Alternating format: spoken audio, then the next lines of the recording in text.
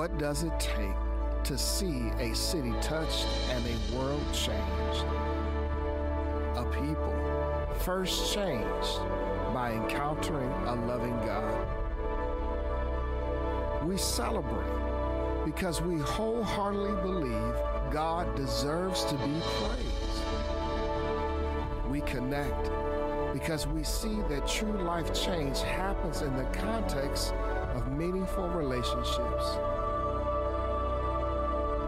We care because we believe God loves humanity. Therefore, we exist to reach people that are near to us but far from Him. We are Christian Faith Fellowship Church.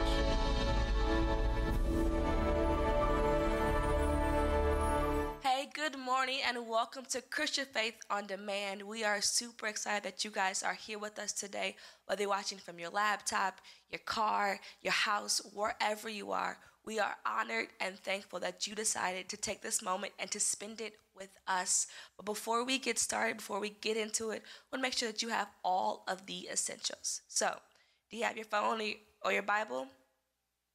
Check.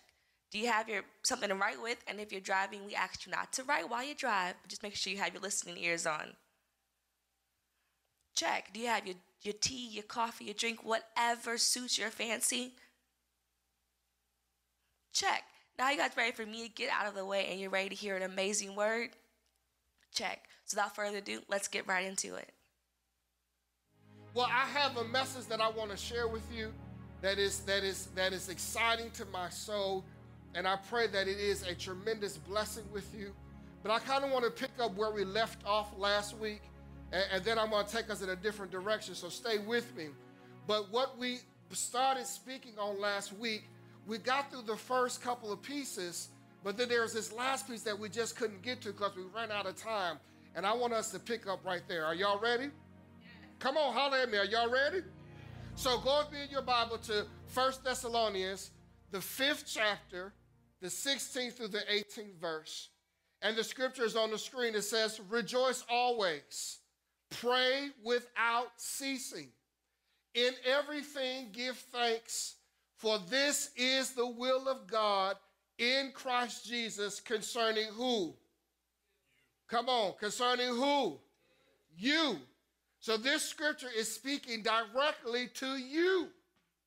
So there's something in this scripture that God wants to see you do, because when you do it, there is something that He can accomplish in your life. Are y'all still with me? Yeah. So we saw last week that our life is to be one that is always, without ceasing, and in everything. Yeah. There's this constant relationship. There's this constant knowledge of His presence. There's this constant acknowledgement of Him in our space. And because of this, we are constantly praying. Again, we taught it on last week. If you were not here, go catch it on demand, because I don't have time to reteach it again.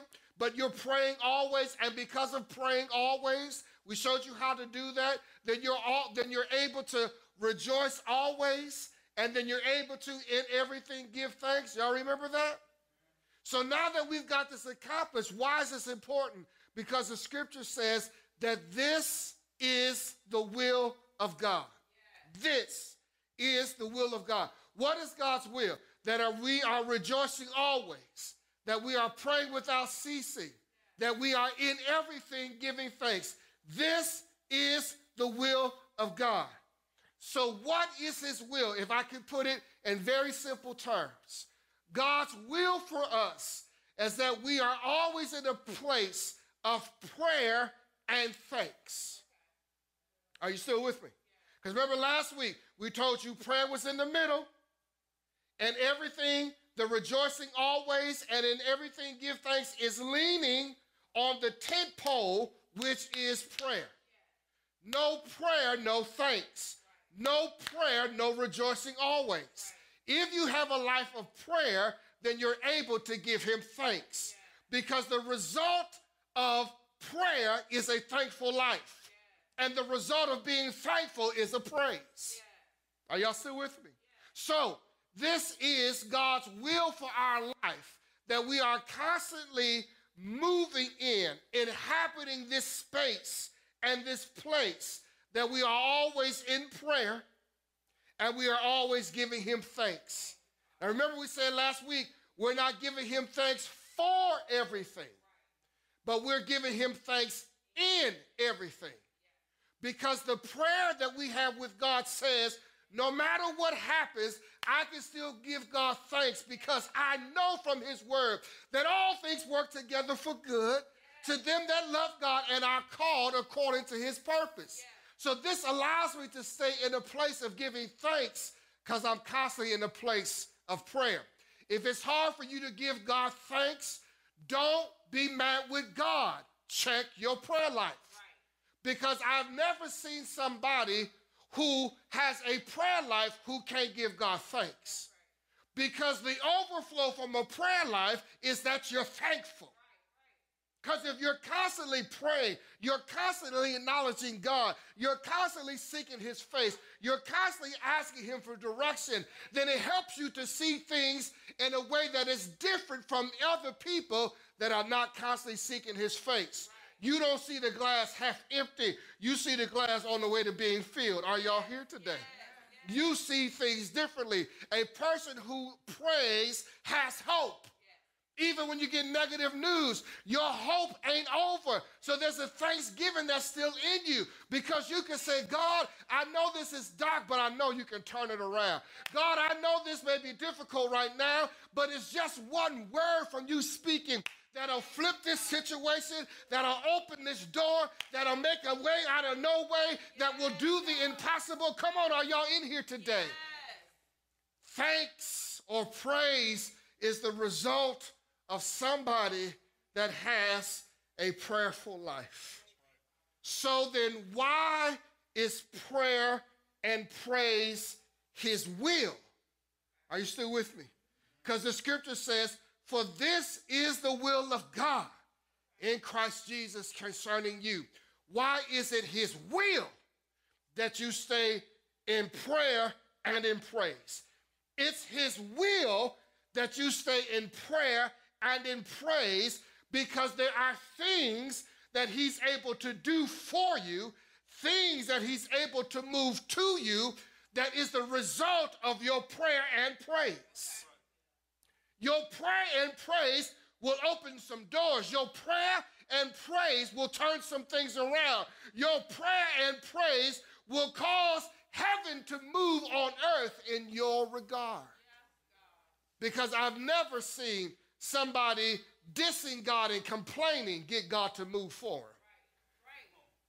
I've never seen somebody always complaining and God says, hey, that's the one I want to show up for.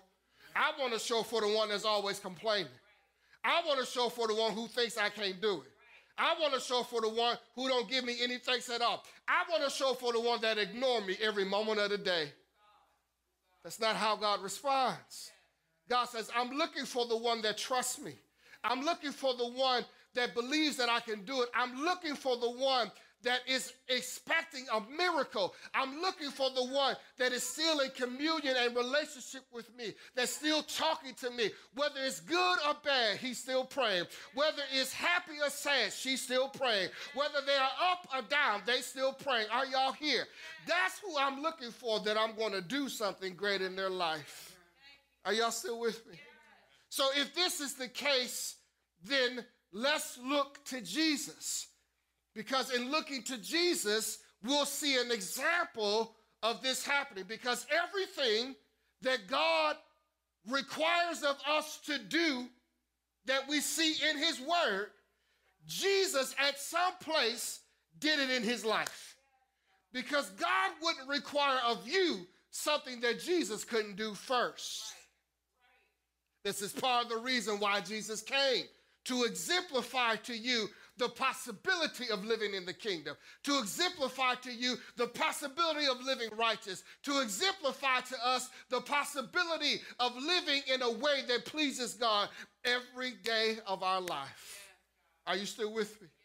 And if that is the case, then I want to bring your attention to this scripture as we jump into what our thought is for today. Go with me to John, the 6th chapter, the 11th through the 13th verse. John, the 6th chapter, the 11th through the 13th verse. It says, "And Jesus took the loaves, and when he had given thanks, he distributed them to the disciples, and the disciples to those that were sitting down. So when they were filled, he said to his disciples, 'Gather up the fragments that remain, so that nothing is lost.' Therefore they gathered them up and filled 12 baskets with the fragments of the 5 barley loaves which were left over by those who had eaten." From this scripture, I'm going to take the next 15 minutes and talk to you about a subject that's entitled leftovers. Somebody say leftovers. Come on, somebody shout leftovers. Now, I just had Thanksgiving dinner at my house. I had some people there. We had a great time. I threw down, if I do say so myself. If nobody else say it, I'll say it. I smoked 2 turkeys. Smoked them. I didn't barbecue them. I didn't grill them. I didn't bake them in the oven. I smoked them with wood and smoke and heat. And it gave it this crispy outer appearance with a buttery texture of the turkey meat. Oh, I smoked that thing. Yes, I did. Yes, I did. Then I went to my famous dressing recipe, because black people don't do stuffing. We dress stuff. Well, maybe y'all do. Dressing is made with some cornbread and some. Come on, cause I got some Negroes in the house. Okay, all right. I don't mean to disenfranchise anybody else, but you know, stuffing is with bread, and you stuff it in the turkey. The African American experience is cornbread, and we don't stuff it inside nothing. It's on the outside, cause that's okay. So I had dressing. Made some dressing, and I worked that dressing. I massaged that dressing. That dressing was on point. And then I got the cranberry sauce, not normal cranberry sauce. I got cranberry sauce with the cranberries in it. Y'all don't hear what I'm saying. And I made sure that was put all together, sprinkled a little lemon on it to make sure it brightened up the flavors of the cranberry. Then my wife made some sweet potatoes. We had Thanksgiving. We had Thanksgiving, and it was good. It was very, very, very, very good. Everybody ate. Everybody took stuff home. And what I found out later on that night and the next day is that we had a whole bunch of leftovers. What is leftovers? Leftovers is what is left over. There's no Greek or Hebrew meaning to that one. It's just what's left over. And so there were a lot of leftovers. And it amazes me how you can start with a few items that seem really small. But when you cook them, somehow they seem to expand. Somehow they seem to make more than what it was when you first started. You know, dressing, you can end up with a pan. But dressing started off with a box of cornbread. Come on in here, y'all. Are y'all still with me? A box of Jiffy. Who used Jiffy in their dressing? A box of Jiffy, 1 onion, maybe 2. A green pepper, if you're feeling fancy. A little bit of chicken stock. Y'all hear what I'm saying? Some breadcrumbs and some seasoning bottles. These few things equal a pan. It's like somehow these few things, when you put it in the hand of the chef, these few things expand. And they not only take care of those that are at the table, but the expansion is so great that there's stuff that's left over because it got to the hands of the chef who knew what to do with the ingredients. I'm almost finished. Y'all don't even see it yet. Jesus was in a similar circumstance. He was preaching the gospel. We find it here in John. This is one of the miracles of Jesus that you'll find in Matthew, Mark, Luke, and John. We find it here in John that there are 5,000 hungry men, not counting women and children. So at very conservative estimates, there were at least 20,000 people that were following Jesus to hear this message of the kingdom. They come to Jesus, and it's been a long day, and the people are hungry, not just spiritually, but naturally. They come to Jesus, his disciples, and says, the people are hungry. What are we supposed to do? Jesus says, what's available? They come back to Jesus and say, Jesus, there was this kid out there, and he was selling, he didn't say selling, but history tells you that he was part of a caravan of gypsies that were following large crowds, and so his basket is what he had available to sell. It wasn't a lunch because it was 5 loaves of bread and 2 fish. Who eats? What boy eats 5 loaves of bread and 2 fish? He had 5 loaves of bread and 2 fish because he was trying to sell it to make profit for his family so that their needs could be met. Are y'all still with me? He has 5 loaves of bread and 2 fish. They come to Jesus and say, Jesus, all that's left, all that we can find are these 5 loaves of bread and 2 fish. Astonishingly enough, Jesus didn't say, that ain't enough. Jesus didn't say, go get some more. Jesus didn't say any of that. Jesus said, bring me what you have. Yeah. And the disciples brought to him 5 loaves of bread and 2 fish. Jesus has to feed, watch this, 20,000 people with 5 loaves of bread and 2 fish. Jesus, when he gets the 5 loaves of bread and 2 fish, he does something extraordinary. Because what Jesus has in his hand is simply this. What he has in his hand is not enough to meet the need. Are you still with me? Have you ever got a bill and you looked at your account and your account that was in your hand showed you that what you got ain't enough to meet the need? Come on, somebody. Have they ever knocked on your door and said, you got 2 weeks or we're going to put you out of this place and you're getting ready to get evicted? And you look and you scrounge up what you can get. You call family members. You're trying to borrow stuff. And when you put it all together, what's in your hand is not enough to satisfy the bill. Have you ever gone to your refrigerator and you have to feed your kids, but what's in your refrigerator is nowhere near enough to take care of the need of feeding you and your children for that night? Has anybody in here ever felt or had the experience that what you've had in your hand was not enough to meet the need? Come on, let me see. Let me see if I'm talking to the right people. That what you have is not enough to meet the need. Jesus feels you. Jesus knows exactly where you are because he was in the exact predicament. If I may say, his predicament was magnified many times over, because now Jesus is not just responsible for him, not just responsible for the disciples, but was responsible for over 5,000 families that were present on that day. Jesus with 5 loaves of bread and 2 fish. Somebody say 5 loaves and 2 fish. Jesus with 5 loaves and 2 fish, with it in his hand. He doesn't freak out. He doesn't panic. He doesn't throw in the towel. He doesn't take what he has and throw it on the ground in a hissy fit and say, this ain't enough, God. God, you got me out here in this wilderness. You had me come down through 42 generations. You bring me to this point to be able to help these people. I'm preaching your word, and now these people is hungry, and you give me 5 loaves of bread and 2 fish to take care of them? God, how you do me like this?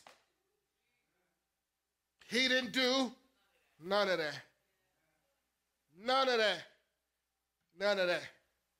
What did he do? Let's look at the scripture. Go back to the scripture.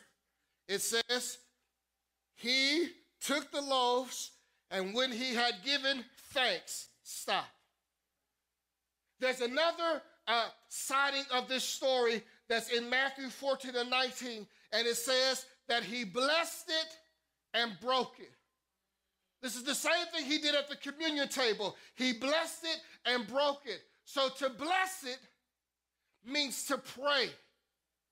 So Jesus, looking at what wasn't enough, his response was to pray and give God thanks. His response is the very thing that's being told of us to do in 1 Thessalonians 5:18. Rejoice always, pray without ceasing, in everything give thanks. Prayer and thanks. We see Jesus doing the exact same thing with a situation that seems unfixable. He takes what he has, which isn't enough, and he does the thing that God tells us is his will for us, which is to pray and give thanks. Are y'all here? Not to pray and complain. Now listen, I don't want you to raise your hands on this, but come on, let's be honest. The last time or the few last times you may have been short, did you cry? Did you like, God, how you gonna get me out this one? God, how you gonna fix this? God, how do we get back here? Was your prayer filled with complaining?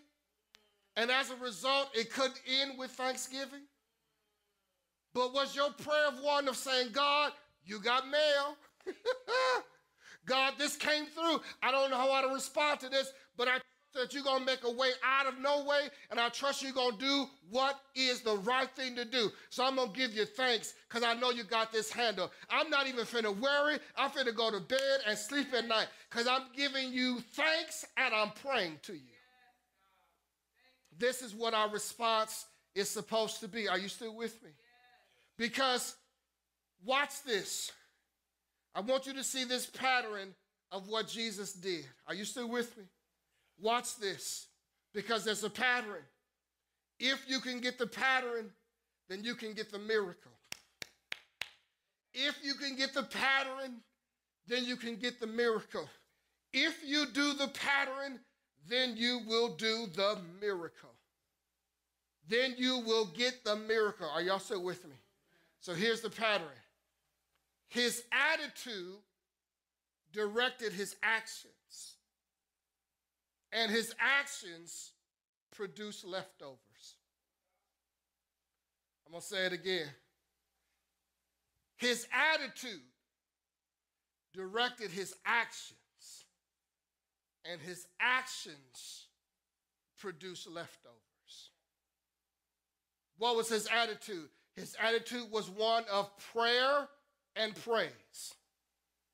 Because this was his attitude, this attitude then directed him what to do. And what he did then caused a miracle. Are you still with me? So let's look at what happened. Okay? Jesus took the loaves, and when he had given thanks, that was his attitude, prayer and thanks. This attitude gave him directions. He then distributed them to the disciples. I don't know, that was perfect. What was that for? That was great. That was, good point. Thank you. Watch this. He had given thanks. So his attitude is developing his actions. His actions then was to distribute them to the disciples and the disciples to those that were sitting down. That don't make no sense. That his action would be, take these 5 loaves of bread and 2 fish. I'm going to give these to the disciples. And then you tell the disciples, I want you to give these to the people. Are you still with me? That action doesn't make any sense. But when you are led by prayer and praise, you'll have actions that you do that won't make sense to other people that are not praying and giving God praise. So don't allow people who are not praying and giving God praise to tell you that what you've been directed to do doesn't make any sense. and that you shouldn't do it, and that you should stop, because that's crazy talk. Why would you do something like that? Listen, you're not where I am, because what's directing me on what to do, what's causing my actions is not desperation, it's not frustration, but it is my prayer and my thanks. My prayer and my thanks is directing me what to do. And in this place, it directed Jesus, give it to the disciples. Disciples, give it to the people. And as the disciples, as he gave it to the disciples, and the disciples gave it to the people, that's where the miracle happened. You want to see where the miracle happened?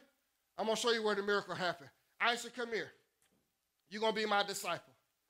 I'm going to show you where the miracle happens. So you stand right here. That's good. I'm Jesus. I just got through taking what I had, which isn't enough.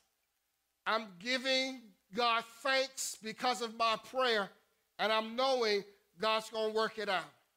I turn around with 5 loaves of bread and 2 fish. I then tell my disciple, hey, disciple, you can turn around now. I want you to take this and give it to the people. So he takes pieces of it, gives it to the disciple. The disciple then turns to get it to the people. I'm sure the disciple is thinking, that Jesus crazy. Come on, y'all. I just saw what he had in his hand. He broke off a piece of that bread and broke off a piece of that fish, giving it to me, and he want me to face 20,000 people? He want me to do it. Well, I'm yours, Jesus. I'll do what you say, but this don't make any sense. Are you here? But it's in that space that the miracle happened. It's in that space of not understanding how this works that the miracle happens. It's in the space of trusting him when it doesn't make any sense. It's where the miracle happens. Because when you as the disciple turn back to Jesus, what's in his hand has grown. You don't know how he did it. You don't know how he multiplied. All you know is that every time you come back to him to get more, there's more from where there wasn't enough. And he says, here, take this and go pay that bill. Turn around. And I don't know, just go and pay that bill. Call them up. I'll tell you what to say. I'll tell you what to do. Because it's in the obedience. It's in this space. It's in you going to do what he said. It's in your prayer and thanks that the miracle happens. Stop trying to be this job. Just do your job. Be the one that he can give it to, that he knows you will do what he says, and that when you come back for more, that there'll be more available. Are you here? My God, Jesus, I just paid bill number 2. Turn back around. What you got? Oh, I got more. Because you did that, this ain't stopping. If you keep doing that, this will be more than enough. I don't care what you have to answer to. I don't care what bills you have to pay. I don't care what mouths you have to feed. I don't care what the unsurmountable odds are. If you just do what I said and give me thanks and prayer, every time you turn back, I'll hit you with more so you can take care of more. When you get that done, turn back to me. I'll hit you with more so you can get that done. Just take care of your part. Stop trying to do his part. Are y'all here? Do y'all see that? Because thank you. That's where the miracle takes place. It takes place when you are obedient and you are doing what he tells you to do. Stop trying to figure it out before you do what he said. Just do what he said. Because the miracle for you is not in your complaining. It's not in your trying to figure it out. It's not in you airing your grievance. Miracle for you is in you saying, God, I trust you. I'm praying. The tent pole in my life is prayer. So it allows me to rejoice always and to give you thanks. because this is your will. Why? Because this is how you have designed for me to get out of trouble.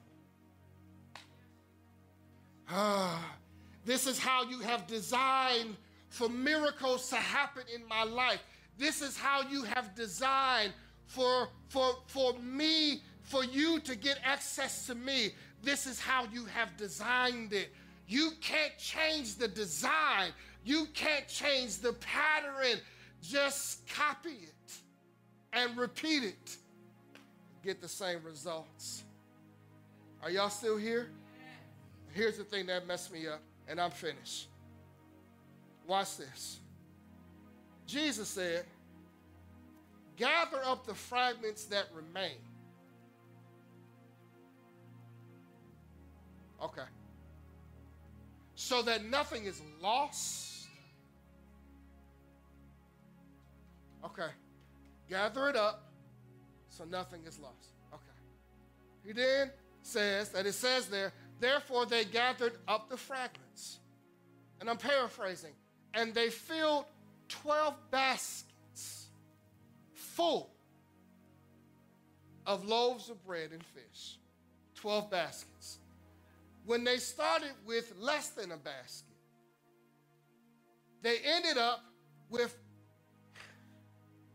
12 baskets.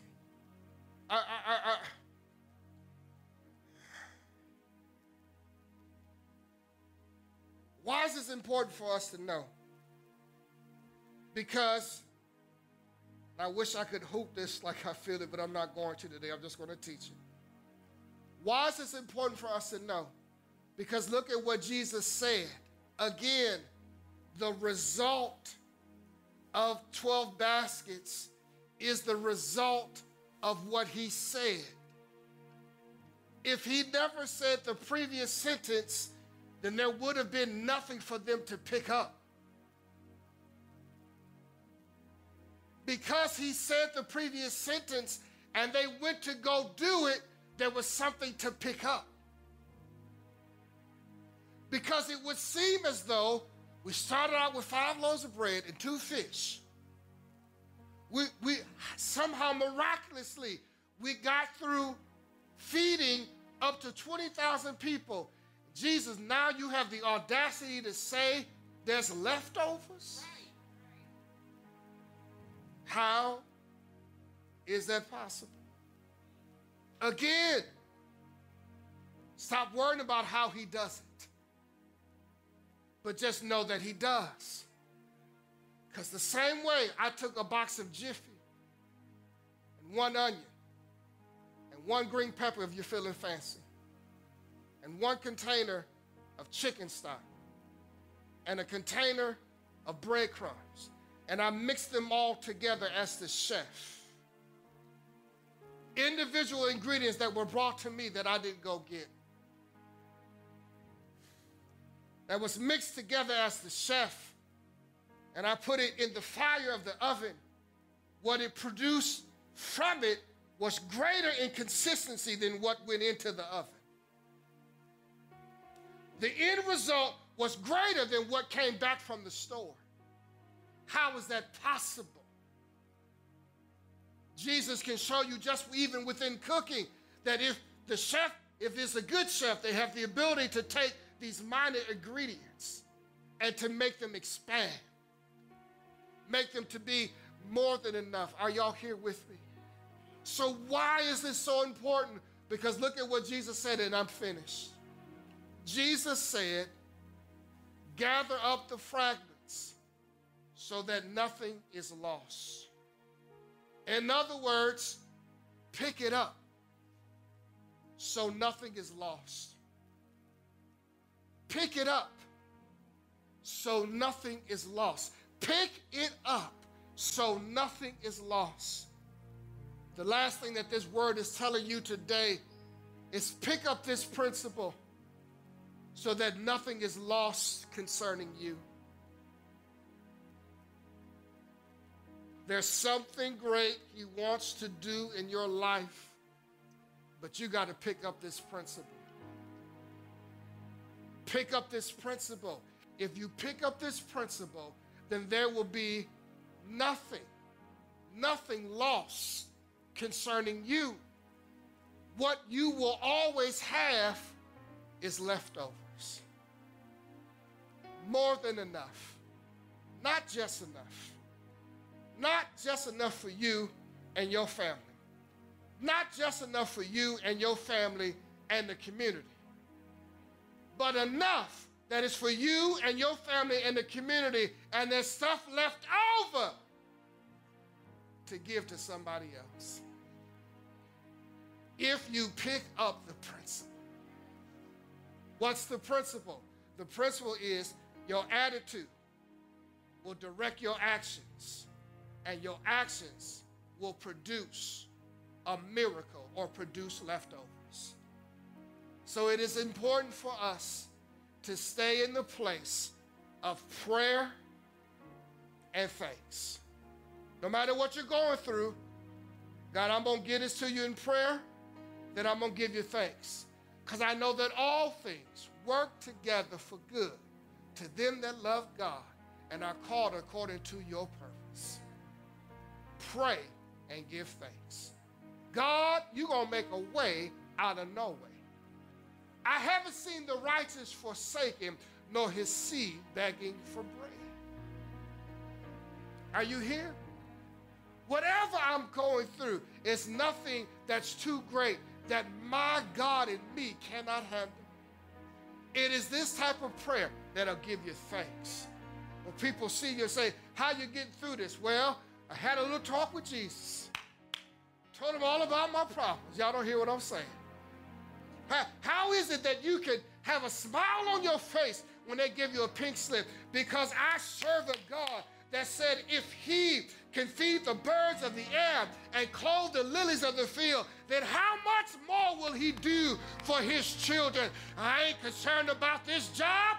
God's got me because I already gave this to him in prayer. Now, the only thing that's left for me to do is just to do what he said. Turn around and see a miracle.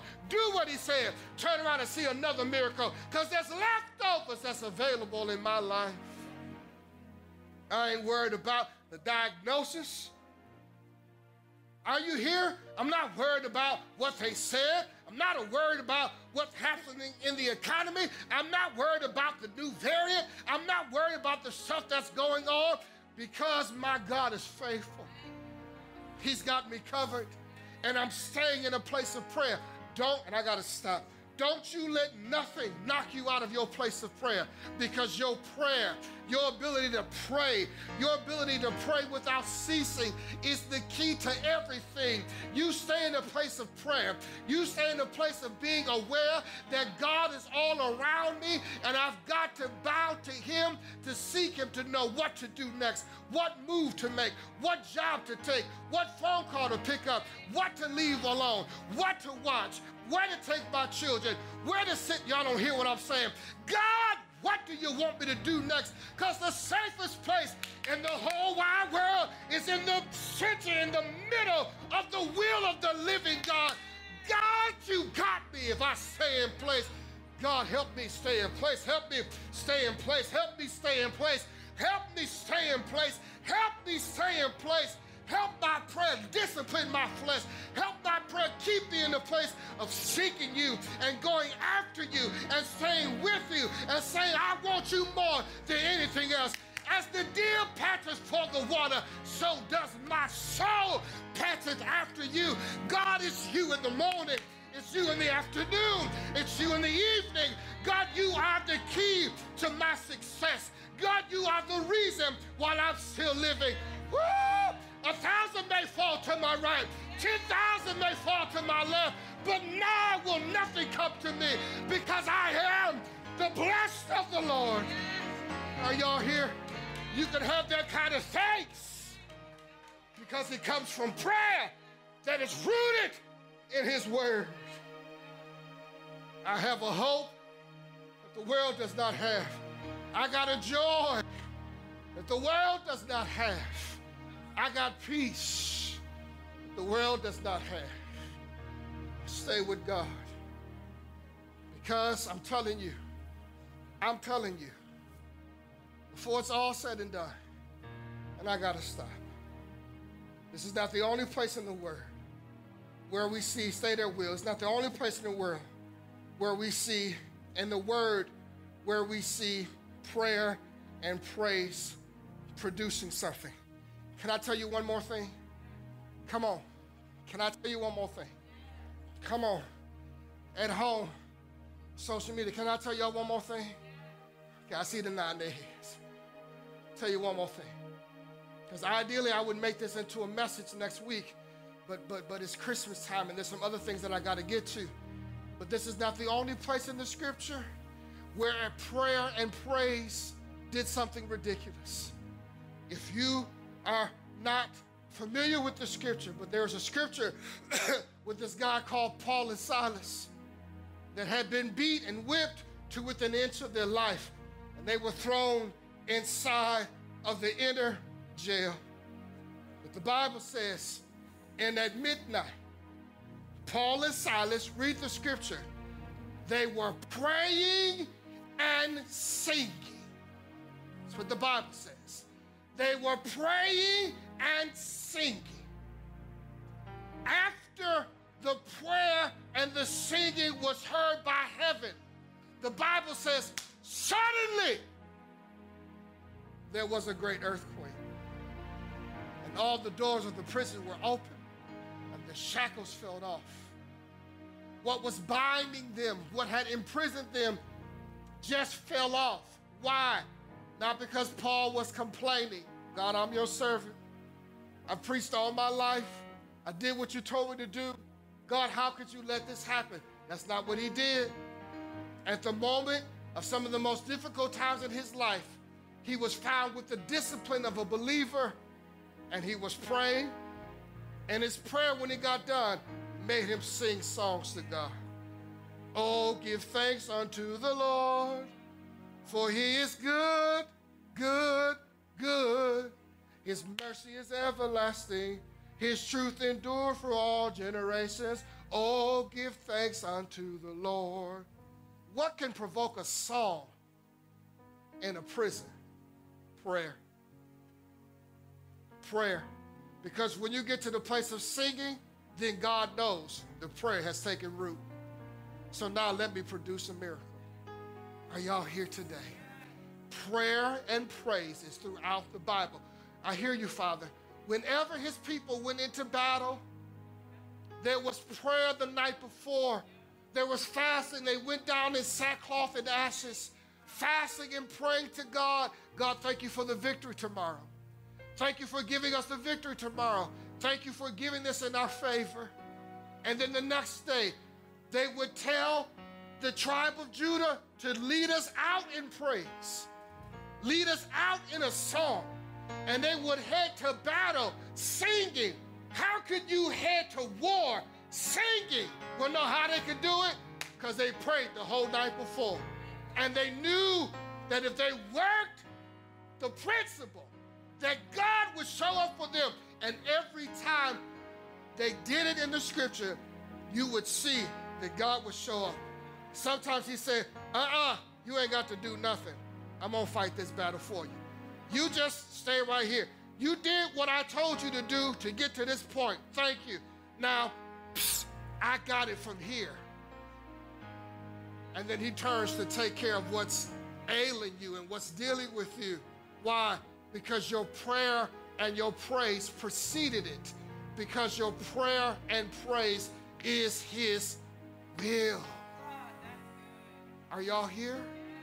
It's his will. I got to stop. Stand to your feet. I got to stop. This is the leftovers. This is the leftovers. There's nothing that God can't do. There's nothing that he can't or will not do. The question and the issue for you is this: will you do your part? God's got his part. But the question is, will you do your part? Your part is to do what? What's the first thing? Come on, I can't hear you. What's the second thing? Can't hear you. Give thanks or praise. That's the second thing. 2 P's, prayer and praise. If you do those two things, you'll come to me and say, Pastor, you won't believe what happened. And I'm going to say, did you do the P&P? And you're going to say, yep, I sure did. Then I'm going to say to you, well then, no, I ain't surprised with what happened. Some of the stuff that you're in, some of the things that you have right now is because your prayer and praise opened a miracle for you. Are y'all here? Your prayer and praise. So stop complaining. Because complaining, I want you to write this down at some time. Complaining helps you to remain.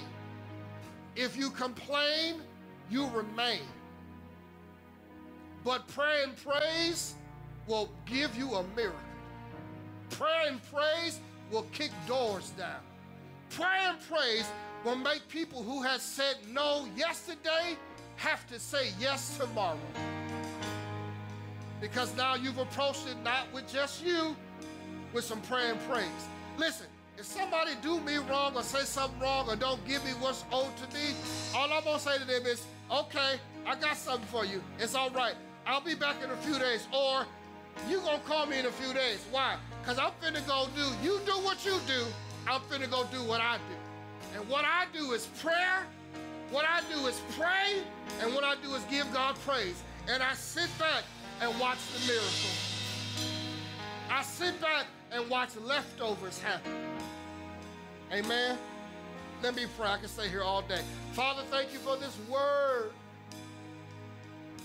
Thank you for this powerful word to let us know that you have left us with kingdom tools to produce kingdom results in the midst of this earth. We are not bound or reduced to or inhibited by what the world says, because we are ambassadors from a different kingdom. And so, God, we will begin to use the tools that you gave us.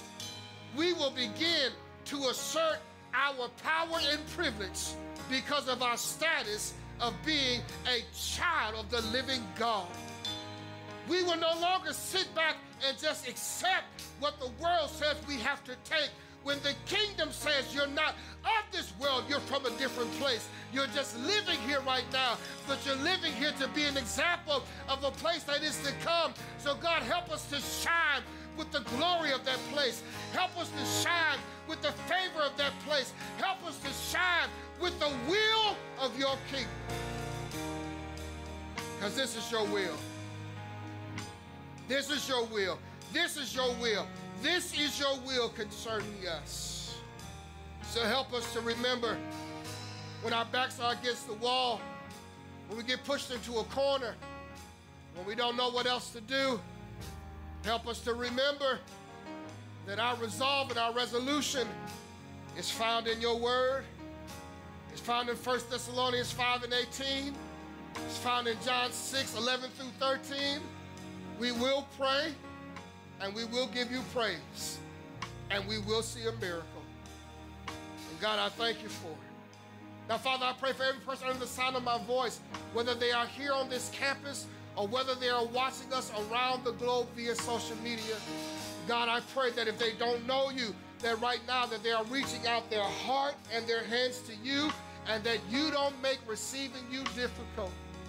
I thank you because of that outstretched hand and heart, that you see them and you are coming into their life right now, and you are letting them know that you love them more than anything else. God, thank you for salvation today. Thank you for restoring those that were discouraged. Thank you for encouraging those that didn't know what to do next. Just thank you for the power of your word, God, that in it, it is sharper than any two-edged sword, that in it, it can deal with everything that's dealing with us. We give you praise for it now. In the Master's name of Jesus, let all God's people shout hallelujah. Come on, that word was a blessing to you. Put your hands together and give God some praise. Come on, praise, praise, praise, praise. Give us some praise. Hallelujah. Thank you, Jesus. Offering. As you all know, we are in the season of Deuteronomy 1:11. We are in the season of receiving this special offering that the Lord told us to do. And this is the last week of this season. Because I told you all this season wouldn't last forever, and that you needed to get in and respond as much as you could, as often as you could, because the season would come to an end. And the one good thing about the end of planting season is that the next season is harvest. So if you planted the seeds, you may have even seen something up to this point. But I'm telling you, you ain't seen nothing yet of the type of harvest that's coming to your life because of your faithfulness and obedience to sow this 111 offering on top of your tithe. So for the last time, what is the Deuteronomy 111 offering? It says this: may the Lord God of your fathers make you 1,000 times more numerous than you are, and bless you as he has promised you. This has been our prayer, that as we're releasing 111, that God would do that in our life, that will be 1,000 times more numerous, and that God will bless us just as he's promised us. I don't know about you, but God has promised me some things, and I'm looking forward to seeing those things come to pass. Amen? And so we jumpstart that. This was the instruction that God gave us with the 111 offering. So I want you to, again, get that 111 offering. It's $111. If you can't do $111, do something that reflects the 111. So maybe it's $71.11 or $51.11 or $21.11. Whatever it is, get it to reflect that 111 so that you know that you're saying before God, God, I got seed in the ground and I believe him for a harvest. Amen? This does not replace your tithe. This is on top of your tithe. Amen? On the screen behind me are our giving platforms. We provide digital platforms to make giving for you easy so that as you become disciplined in your giving, you don't have to wait till Sunday. When God blesses you with something, when God does something for you, you can respond right away with your tithe and offering. You don't have to wait till Sunday. But if you would like to give by way of an envelope, at your chair, there are envelopes available to you. And if you're watching us by way of social media and you don't like digital platforms, I hear you, and you want us to be able to send you some envelopes so that you can send your offering in, we'll send them to you. We just need you to email us at hello@cffcaz.org. Give us your name and your address, and we will make sure that we mail some envelopes to you so that you can participate with us during this time of giving. Amen? Is everybody ready to give their tithe and their Deuteronomy 111 offering? Stand to your feet. You can either hold your device in the air or hold your envelope in the air. Father, we thank you for every person that is releasing their tithe and offering according to your word. God, we pray that there is favor and that there is harvest on this seed according to what you have promised. God, I thank you for making ways out of no way financially. I thank you for removing financial burdens. I thank you for increasing financial opportunities. God, I thank you for doing that which only you can do. Thank you that we won't miss a meal, a bill, or a deal because of this moment. Now, Father, thank you. Take everything that's received. Let it be used for the work of the kingdom, that we will always be able to tell a dying world about a living Christ. And we give you praise for this now. In Jesus' name, let every glad heart say amen. Precious hearts, you may have your... Life has a way of throwing us off course, causing us to lose that glimmer of hope that once upon a time twinkled in our eye. We can all remember the days when we were filled with enormous ideas, convinced we were going to take the world by storm. But as life goes on, that storm crushes us, and it leaves us with the remnants of a shattered dream. At this very moment, we are all in need of a voice of encouragement that will help us to rise from the depths of despair and be filled with hope as we once again pursue our dreams. We need to be reminded that we have purpose. Our dreams still matter, and that the world is waiting on us. This is why I wrote this book, because I know what it is to be crushed with disappointment. I know what it is to wrestle with hopelessness. I know what it is to be down and counted out. But I also know what it is to rise and stand on top of the mountain and lift my hands in triumph because I had the boldness to dream again.